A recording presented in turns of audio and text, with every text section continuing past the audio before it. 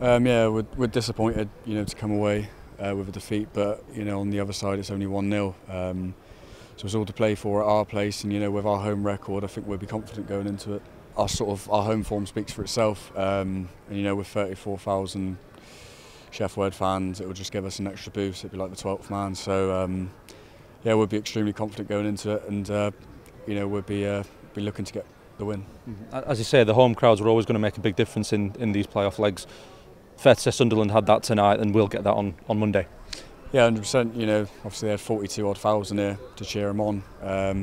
It didn't faze us really. I think we all blocked it out well. But yeah, I think 1-0 is.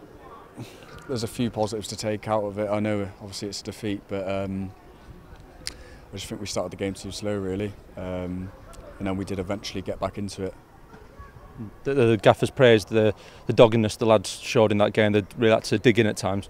Yeah, 100%. We didn't stop when we were 1-0 down. When we were under the cosh, we kept fighting. So credit to the boys. But, we're only halfway there, and we're going to put 90 minutes. Every last bit of energy we've got, we're going to take to Hillsborough and give it our all. Like I said, we've got all the fans behind us, and with a good home form psychologically, we're in good shape going into it. So we're going to dust ourselves down, recover well, and get ready to prepare for the home leg.